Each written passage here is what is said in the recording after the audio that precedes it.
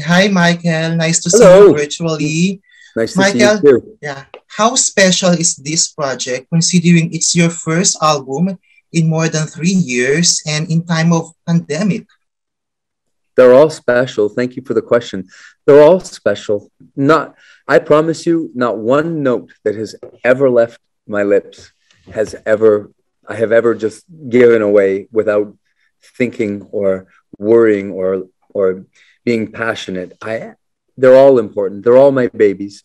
Um, the pandemic, in a strange way, made it a little easier for me to connect with people because people were willing to do Zooms. And all of a sudden, I was being introduced to people I'd never worked with before.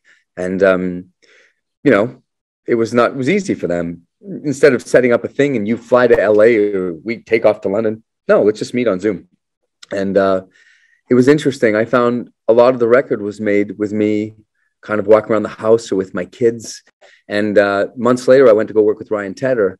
And I said, Ryan, my little boy sang the song that I really thought was great. And 30 minutes later, we had the song. So the pandemic, I mean, and my kids and my wife have a big impact. When you see the music video for I'll Never Not Love You, you will understand that when I say that it's the sequel to Haven't Met You Yet, I'm being literal. It is literally the sequel.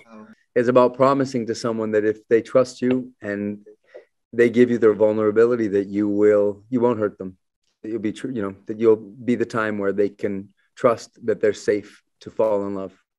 Because it's scary to fall in love. Love is expensive. Love has a great cost, especially when you really love someone, you're putting yourself at risk. And the song is saying, risk that for me, and I'll love you forever. The truth is, there's 3 or 4 singles that could have easily been the first single. The reason I'll Never Not Love You went first is only because I felt like Higher might be a better summer song. And I thought that I'll Never Not Love You would be really nice for sort of cold, wintry fall. And that I want to play Higher when my roof is off my car and I'm driving and I want to feel like the summer song.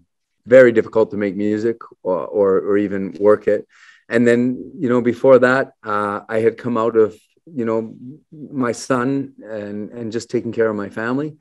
And the truth is, when I put my last record, Love, out, I don't know if I was ready to come back. I was still hurting. And now I feel so good. And I'm so good in my heart and satisfied that I felt so open and so happy to make hopeful and beautiful music, and I felt like I needed it, and I feel like the world needed it in a way. So that's why it chose me.